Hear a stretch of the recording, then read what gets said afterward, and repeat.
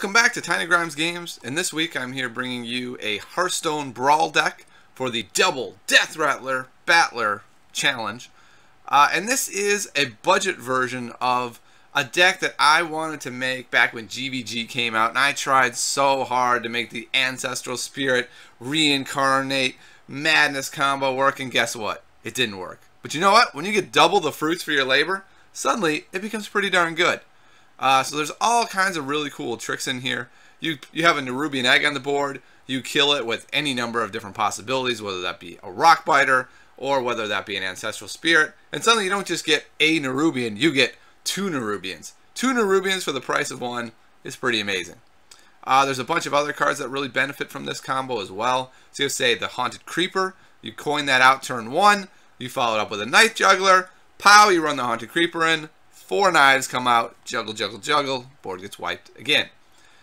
So there's all kinds of cards in this deck with really good death rattles. So you have the Harvest Golem, who's really strong. Piloted Shredder is incredibly strong. If you do something like play Reincarnate on it, it just goes boom, Shredder comes out, 2 other cards come out, and suddenly it's hard to deal with. Belcher is really 3 taunts now instead of just 2. Piloted Sky Golem is spitting out 4 drops like you wouldn't believe. And one of my favorite plays is Sylvanas. When Sylvanas dies, she takes 2 cards now. And if you do something just disgusting like Reincarnate, you kill her, bring her back to life, and take 2 of your opponent's cards. So all of the fun that was packed into this deck before that didn't quite work, it's still there, and now it works a lot better. I've won most of my games so far. I think I've lost once, maybe twice with the deck, and it's really strong. Some other things it has going for it is we know other people are playing Deathrattles, right? So we're working against that. We have 2 Earthshocks to shut them down. We have 2 Owls for some early silencing. And then we also have 2 Hexes to take care of guys. And then just in case a couple of them get away, we have Little Exorcist.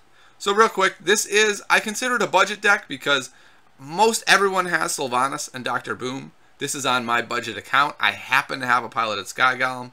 It's really not a problem. There's a bunch of cards that you could substitute into this deck that would be really strong. Mind Control Tech is really strong. Most people have a whole board of stuff because of all the death rattles. So you could sub in a Mind Control Tech. Another card that I've seen a lot of people use is Kel'Thuzad. I feel like Kel'Thuzad isn't a great fit for this deck because yes, okay, if everything goes well, he's amazing. But that's always the case with Kel'Thuzad.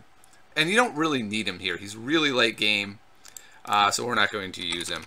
You could also run Sneed's Old Shredder. I don't have him on this account, but if you do, you could use him. Again, I feel like his upside is tremendous, sure, but he's 8 cost. He's pretty late game. I don't really feel like we need him. So those are some cards you could sub in for the very few legendaries and epics in the deck, but I think most people are going to have a Dr. Boom and a Sylvanas, and then just put in whatever you want for Sky Golem. I have Cairn on my main account in for Sky Golem just because I like the consistency that Cairn gives you, but any options in these 3 slots are pretty much fine. Alright, so let's go ahead and see the deck at work. Let's see if we can make it do some sick and disgusting things to people. Alright, game 1 against the Druid. He'll have a couple extra silences with Keeper of the Grove, so that's kind of frustrating, but look at this, we have all kinds of awesome combos. We have our Creeper into Juggler. We have our early Egg combo possibility. We got all kinds of stuff. I think what we're going to do here is try to do the 4 Juggles on turn 2 with a Creeper into Juggler. So we'll see what he does. Looks like he's got a turn 1 play. Oh, uh-oh. The big Innervate into the Golem. Alright, Golem's pretty good for him. It combats what we're trying to do pretty well. We'll go ahead and do it. So we're going to be able to go Juggler next turn and finish off the first half of that Golem. The problem is, oh wow, that really actually neutralizes what we're trying to do quite well. He was also smart and didn't let us do what we fully wanted to do, but look at this, we do have our Reincarnate for our Nerubian. We'll go ahead and do that. Next turn we'll play Reincarnate, and hopefully he won't have a silence here. He'd pretty much have to have an Owl because we know Keeper's not coming out next turn. And this, I mean, a Creeper to handle the Golem was pretty amazing.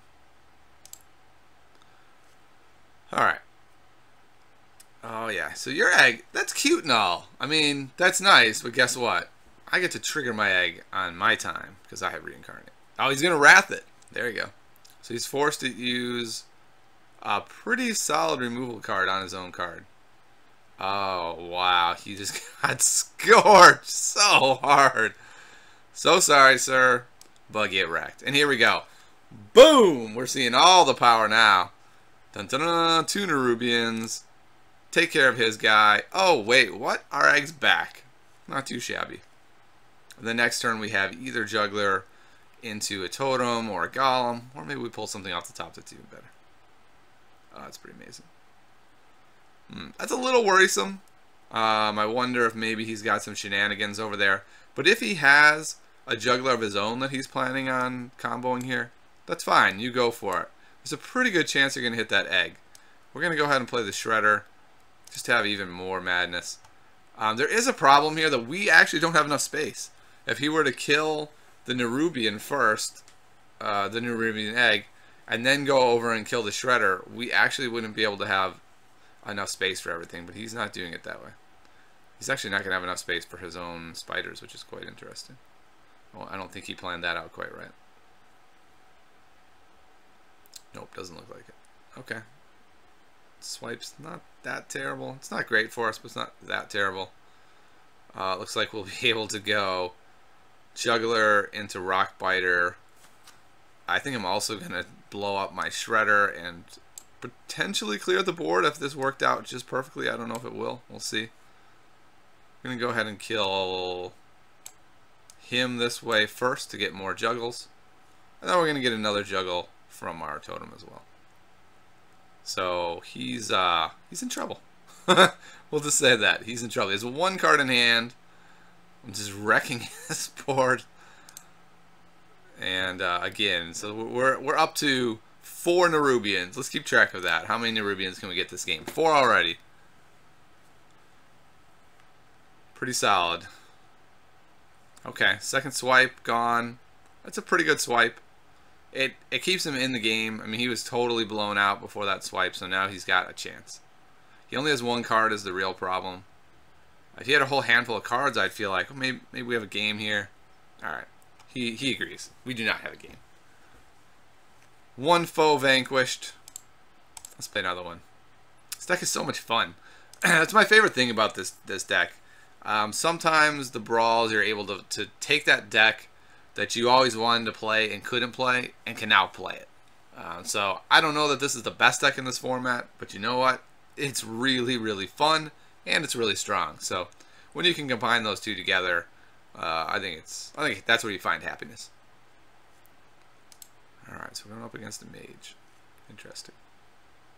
We don't have any of our disgusting plays yet. Oh, now we do. I think we keep. It's an interesting question. We're going to coin out the creeper and then play the juggler, so we won't be able to coin the shredder on 3.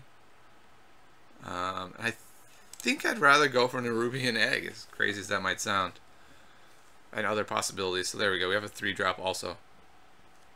So we have quite a bit of good stuff set up here. If he's able to get something good of his own early with a Deathrattle, we'll be able to owl it. Probably we're going creeper juggler, unless something really strange happens. It's turn 1. There we go. Always got a leper gnome. The leper gnome is annoying because if he really wants to, he can trade off of this creeper now, and he might. He might consider that worth it. The problem is if he trades off, then whatever he plays this turn, I'll be able to kill with the 4 spiderlings. So I don't know if it's worth it to him. It's really going to depend on what he has. Okay. Alright, so I had an interesting dilemma here. If he had gone ahead and hit the spiderling, I would have silenced the loot hoarder. But I feel like this is too strong of a play to pass up on. Wiping his board and then having 4 guys of my own. So I'm threatening 7 damage. If he uses half of his turn to kill one of them to take me down to 6, that's fine. This is, of course, assuming one of them hits, yeah. So he's hurting pretty quickly here. I gave him the 2 cards, but I'm hoping that I can push through enough damage to where that they're not going to make that much of a difference. And he had 2 guys. He had 2 Deathrattles. So I could have done something like, you know, work to a little Exorcist, but this looks pretty strong. I still have 4 on board. And now I can go little Exorcist, and she'll be buffed. So that's not bad. I guess the question is, do we hit the Leper Gnome? I think we do. Unless he has a flame cannon, he would have to take his whole turn and take off the little Exorcist now. I think we're okay with that if he wants to. I mean, we don't really have the hand to punish that. We don't have the Shredder in hand. But maybe we'll draw something. Oh, and that's not too bad because we can owl that. Another interesting dilemma. Do we owl the card draw? Or do we owl the board presence? I think we owl the board presence this game.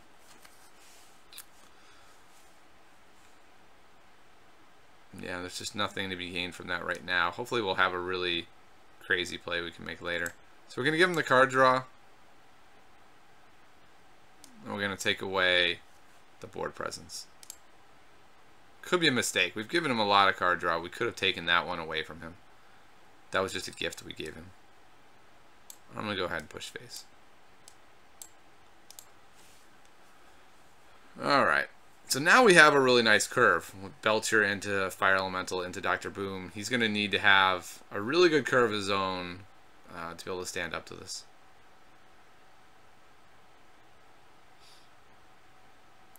Okay.